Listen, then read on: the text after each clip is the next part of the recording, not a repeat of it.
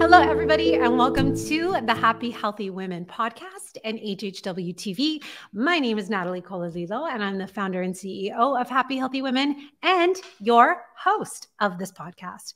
Very excited to be sharing my 20 plus years of entrepreneurship with you and everything that we are working on in the Happy Healthy Women collective and community. So, yes, today we are talking about something that is kind of a sore subject. And we have someone to join us. I don't know why I'm saying we, because I have someone to join me, but you are listening. And so you are my we. We have the amazing Mike Wixon, who is many things to many people. But today, for me, he is the guy who runs the show at the Pod Plant. He is our podcast producer, and he's here to chat with me all about today's topic, which is on rejection. Oh, Mike, how you doing? How you? Rejection. Oh. Rejection. We are talking about rejection. And I want to, so the title of this podcast is actually called The $1 Million No. And here's why. Rejection is so incredibly powerful. And it is a tool that we can totally leverage if we do it right. And we're going to get into all of that. But Mike, first off, I want to hear from you because you've been a business owner for many 1,000 years. Many years. A millennia. And you get this whole thing. You are in showbiz. You are in show business. So you understand rejection. How does it feel to you? Are you desensitized to rejection? Yes, I am. No, I don't think anybody is. I think rejection is a very difficult one for anybody in business, in the entertainment business, talent, relationship. Rejection equals I failed or I'm not enough. And so I think it's hard to put that in perspective. But when you do in business, it can actually make a difference. 100%. Yes, it can make a difference. It does make a difference. And it will make a difference. For those of you who are watching especially, I really hope you hear this today and you take this to heart. And you use it as a tool to really help you and serve you in your business. So I'm going to share something with you. Mike, are you ready for this? Tell me. I get rejected all the time. No. I do. No. I do. Oh. I do. I get no's all the time. How do you handle that? So I cried. No, I'm just kidding. Me too. I think there's something to be said about the 5-minute pity party. I think it's really important to have those, especially as I love that. What? The 5-minute pity party? I'm going to feel very sad for just a very short time. And then I'm going to move on. Next time you walk by my office, so for those of you who don't know, the Pod Plant is in the same building as the Happy Healthy Women office. And so next time you walk by, Mike, I'm going to have a little sign on my glass door that says 5-minute pity party. Come back in 5 minutes, pity party. That's a really good way to go about it. That sounds very happy and healthy to me, to be honest. It's very happy and healthy. And instead of margaritas in there, like what I'll be sipping on is maybe like a green juice. Oh, you're so good to yourself. Sometimes. Leave margaritas outside your door if you don't mind, though, okay? Pity party, take one. Okay, so yes, where were we? We were talking about the positive aspects of rejection. So yes, I was saying how I get rejected quite often, right? And I'm at a point in my business, and I was sharing with Mike earlier that, I come from the acting world. I went to theater school. I was a working actress in Toronto for a short period of time. I met my husband, and then I was like, I don't need this anymore. Kidding. Because he's a big star. Who's a big star? He's a big star? I think so. You can look him up. You can YouTube him. You can big find star. him. Star. So I like to think of myself as someone who had really thick skin going into business, right? I also grew up in a family of entrepreneurs. So I understand that rejection is all a part of it. But did I always consider rejection a good thing? No. Right? for most of that time, I just thought it to mean, like Mike said, right? Something about me. It means something about me. I am internalizing this. I am horrible. I am not meant to be an entrepreneur, which is completely not the case. We can actually really use rejection as a golden nugget. So just remember that word, the $1 million no, and understand that there are ways to look at rejection and say, okay, I am learning things. I am solidifying my brand. I am tuning into the most solid version of my business that I can be. And this rejection is actually a really good thing. Mike, are you with me on this? I think it's how you learn everything about your clients and everything about your business, really, and your products. Because when they say no, it's really the beginning of a yes. I love that in some so much. cases, right? Yes, it is really the beginning of a yes. It is. And I mean, I would love for you to elaborate on that, why it's the beginning of a yes. Well, it's really how you find out, okay, you say no. Why do you say no? Mm-hmm. Well, because price. Let's role play it, shall we? Okay. Okay, you say no. No. Ah! Why? Why no, Natalie? Well, it's too expensive, and I have a trip on my credit card to Acapulco booked. I understand. Is it maybe timing with the payment on your credit card then?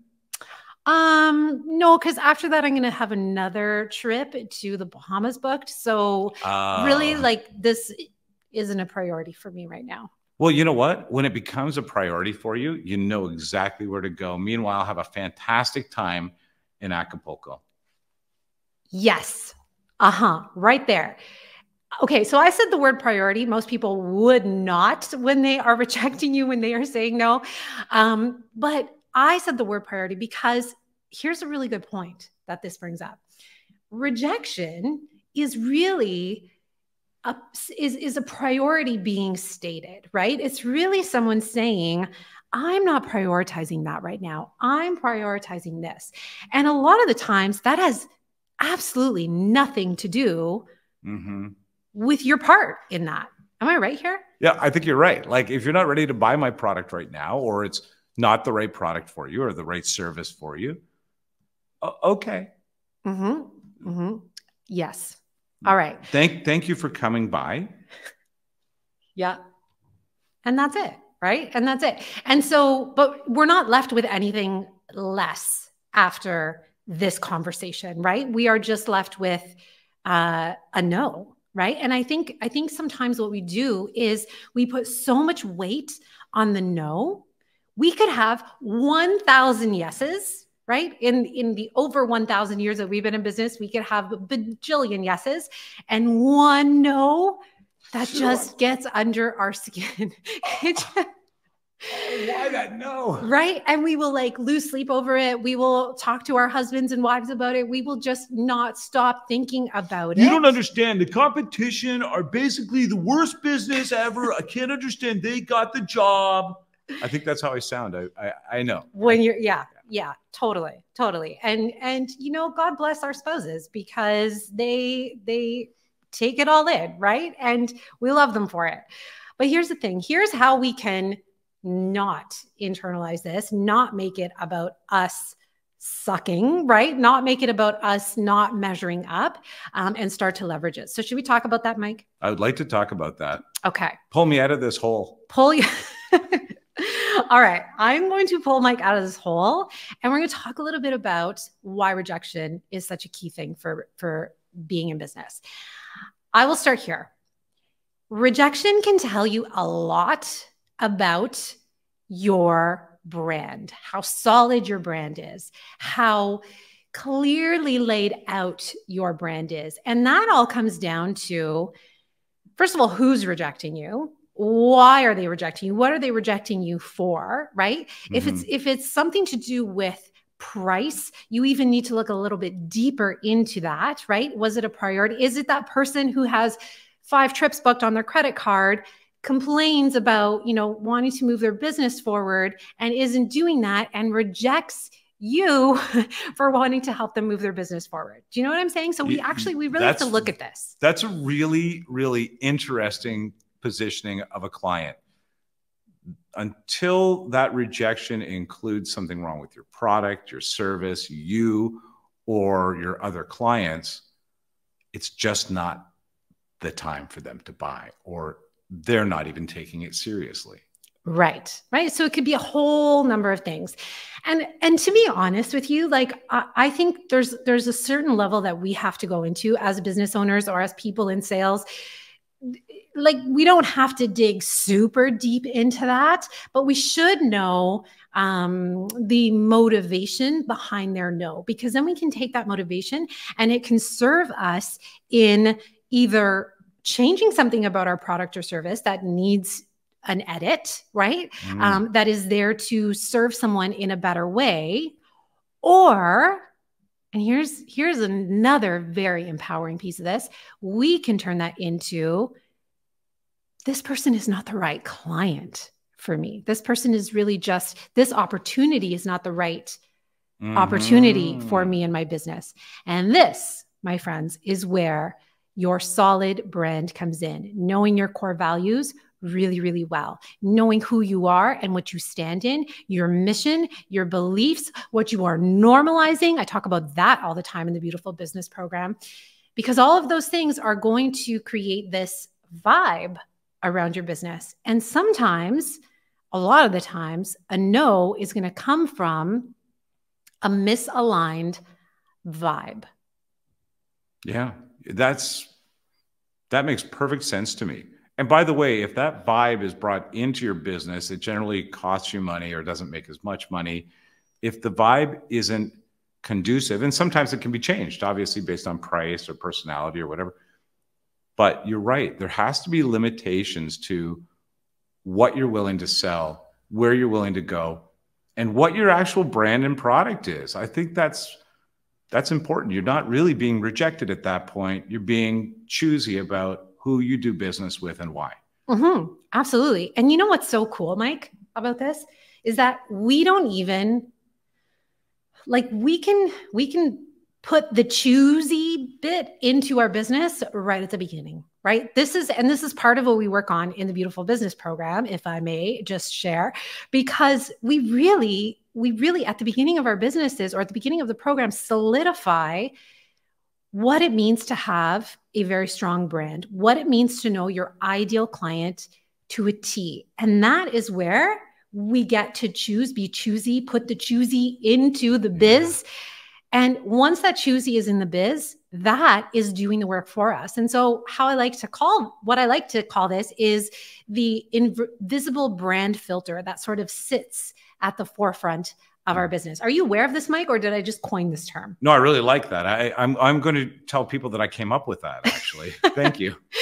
My pleasure. So the invisible brand filter sits in front of your business. And what this is from behind, right, where you're standing, this is a very, very solid representation, knowing of all that you stand for, of who you are, of the vibe in your business, the way you communicate. XOXO in your email, right? Love, just the good vibes that come along with your business and with you as the forefront of that business. And on the other side is everyone, right? Is every single client that could possibly be yours. And with a good brand, with a solid brand, you don't need every single client. You get to attract the perfect clients for you, the right ones for you. And everybody else who's not really aligned with this beautiful invisible brand filter looks elsewhere. And this is what we want as business owners. You might not think you want this because you might think, I want every single person in the world to be my client. You don't. Trust me when I say. No, you do not. You don't. No. Yeah. Well, this is really solid advice, because I think it is positioning in your mind. You just, by the way, when you think through what you just described to us, Natalie, about this invisible filter, that invisible filter is your brand protector, but also it elevates your brand value. Because if you stick to your core brand, that brand then actually has a value of its own that you can build on top of. If you're going to be wishy-washy based on what your clients are looking for, I'm not sure your brand really benefits from that. Totally, right? And the more clear you are in that brand, as you said, the more valuable it becomes, the more successful you are, the easier it is to scale. The more you, as the leader, really intentionally put this brand in place, the more successful your company becomes. Now, I will say that there is a starting point for this. And a lot of the times, well, all of the time, especially for women in business, this starting point is our intuition. Yes, it's what we've learned, it's what we've absorbed, it's all those things that are coming at us, but our intuition plays a huge role in this. And if we want this to be the compass that guides us toward the right opportunities, the right people, the right clients, the right collaborations, this brand filter is everything, right? And our intuition really has to play a role in this.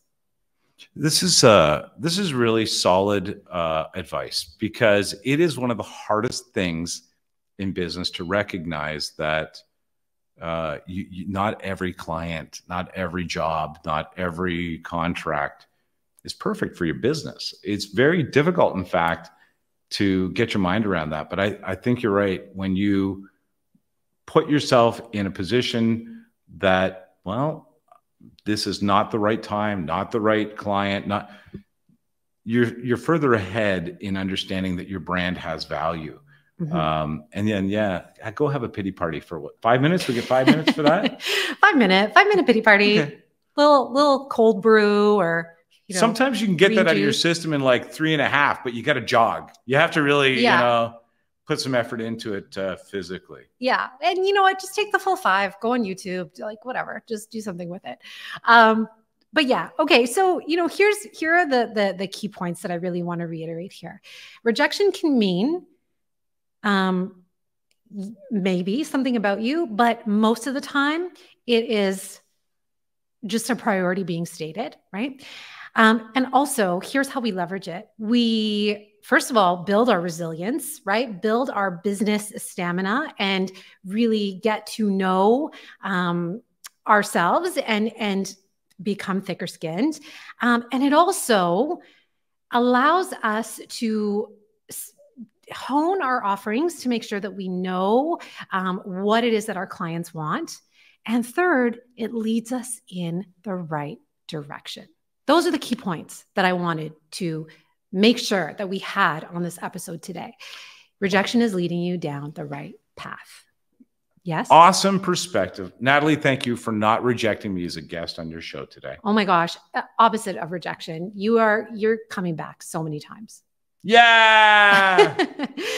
I want to thank everyone so much for tuning in to this episode. If you liked what you heard or saw today, please hit subscribe. Join us again for another incredible episode of the Happy Healthy Women podcast. I love you all so much, and I'll see you very soon.